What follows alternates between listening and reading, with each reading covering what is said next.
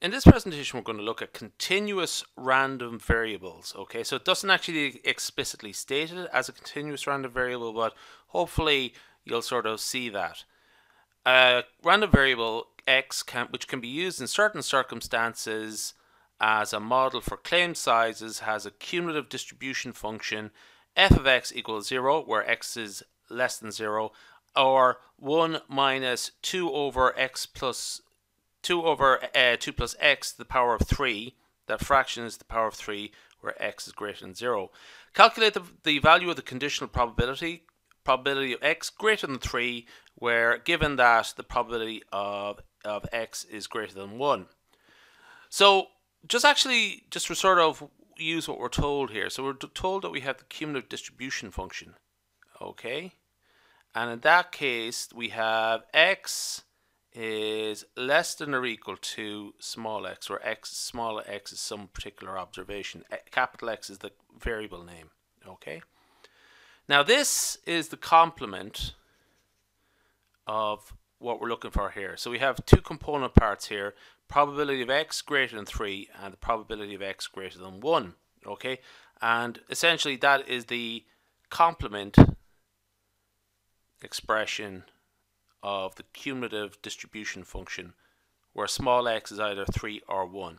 Okay, now just as a remark, the equality, this is a continuous random variable, so the equality component is not usually important. You do have a little bit of freedom with that, because for continuous random variables the equality component is assumed to be equal to 0, so it's not particularly important. Okay, so let's sort of work it out. What we have here is a probability of x greater than x, sorry, that should be a 3 there, okay, is 2 over 2 plus x to be cubed, where x is greater than 0, okay. Our two observations are greater than 0. Are they greater than 0? Yes, they're both greater than 0 in this case. So essentially this is checked. So essentially what we can do is use this here. Okay. Ultimately, we've broken the back of the question. Okay. We've really sort of made the most of it there. Okay.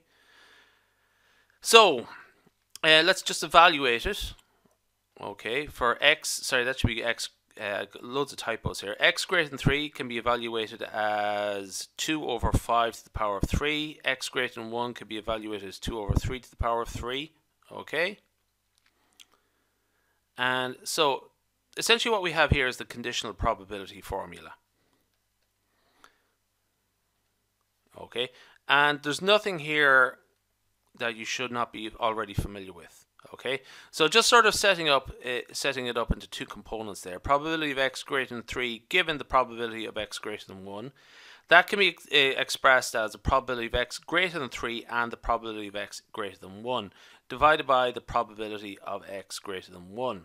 Okay, now this is an important thing you have to realize here. What is the intersection of probability of x greater than 3 and x greater than 1.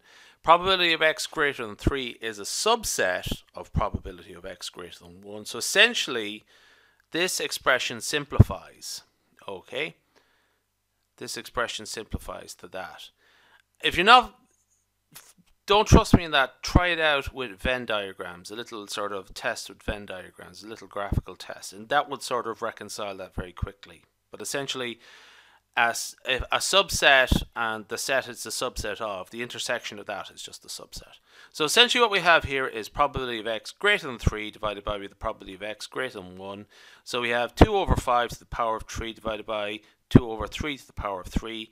Working that out, we have a little bit of arithmetic. You can actually work it out directly from here, but if you're a little bit quick with the mental arithmetic, you might sort of see that that is equal to 3 over 5 to the power of 3.